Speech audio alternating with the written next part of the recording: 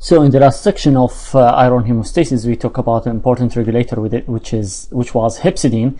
Now another regulator, I want to talk about something called Hfe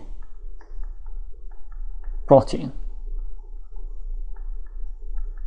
Okay, just imagine this is the transferrin, and on the transferrin you have this, which is basically the iron.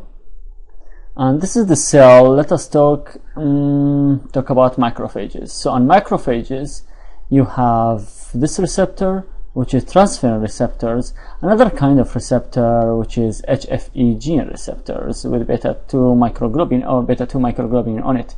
So when the transferrin come to this receptor, okay, this is the transferrin with the iron on it, come on transferrin receptors. This will go down.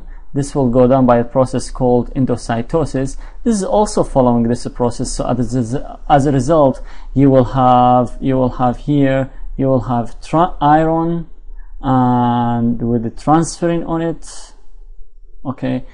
So basically the same structure and transfer receptors, and on transfer receptor there is a protein which you call it Hfe protein. Hfe protein. What does this protein do? This protein will partially inhibit the release of iron from endosome to the cytoplasm. I didn't say there is no iron. No, you have iron, but the iron is minimal release of iron from the endosome to the cytoplasm, into the cytoplasm, and from cytoplasm to the cell, which is outside. So this is basically the function of Hfe protein. Now, if you have a problem with Hfe, sorry, if you have problem with Hfe, that means you don't have Hfe gene.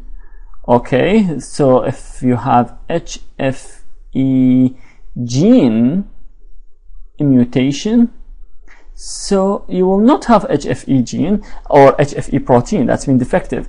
As a result of this, this is in blue is the pathology. So you will have a lot of iron. You will have a lot of iron released to the cytoplasm, and a lot of iron will come to the circulation. We call this as, let's take another color. Okay, we call this hereditary or hemochromatosis. So basically, what the Hfe gene do? Hfe gene partially inhibit the release of iron from the endosome to the cytoplasm. And if you have knockout of Hfe gene, that means you will not have Hfe protein, so you will have a lot of iron released to the cytoplasm and released to the circulation. So this basically occur in the macrophage, can occur in other tissues like the basolateral membrane,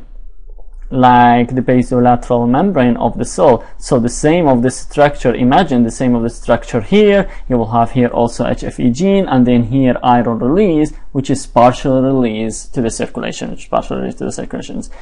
so this is basically our talk. Our talk Hfe protein, which is the second regulator after hepcidin. One more final talk. So you have, in the macrophage, iron will go inside the macrophages by transferrin and transferrin receptor, and there is another way which is more common actually of iron uptake, which is basically through red blood cells. If you imagine this is red blood cells, so the red blood cells go inside the macrophages by a process of phagocytosis, and also will relate to the release of iron inside the macrophage.